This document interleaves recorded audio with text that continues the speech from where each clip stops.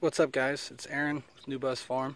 I was just doing a walkthrough on my property. I like to do as much as I possibly can, and I came across some plants that I just wanted to talk about real quick, kind of what they are, and I found actually a cluster of 3 of them I wanted to talk about all in one place, so it makes things real convenient.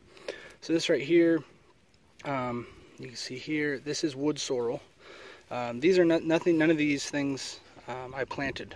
They all just grew here on their own, but they're useful plants. So wood sorrel, there's actually 2 different varieties here, which is what makes this interesting. This is a wood sorrel, the yellow flowers. This is a different variety of wood sorrel with these pinkish purple flowers. But see, they both have these interesting heart-shaped leaves, and they are, I believe it's oxalis is the family, the species. Anyway, they're different varieties of the same family, but both are edible and both make really good garnishes for like soups or just throw on a salad. They have a strong, it's oxalic acid is what gives it the flavor, but they're a very strong sour flavor to them. Pretty delicious. Now down here, these are little tiny babies just starting out. This is partridge pea, and that is a nitrogen fixer, so they have the potential to improve your soil through nitrogen modules attached to the root systems, and they are a very, very great pollinator species, and they'll get about 2 feet tall and flower out these really pretty yellow flowers.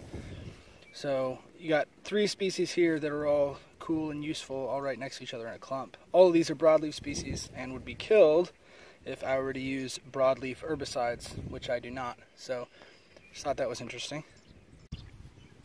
Okay, here are 2 more interesting and important species. You can see this right here. This is yarrow.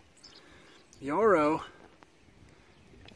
is edible and medicinal, and you can see, look at the insect benefits here. We've got, this thing is covered in different insects being supported by this plant. It is a very great pollinator support species.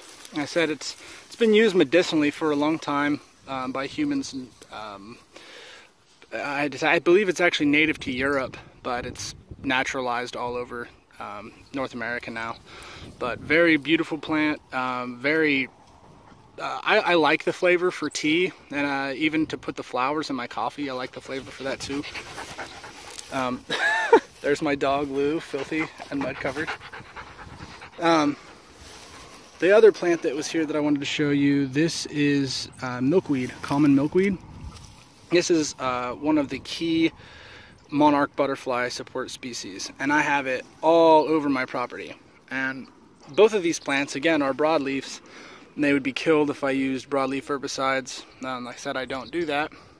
And in fact, this yarrow, this wild yarrow, I'm considering offering it, possibly drying it out and doing a tea with it, but offering it as a product for sale on our farm. So I might post a video or talk about that later and dry some of this and put it up for sale. So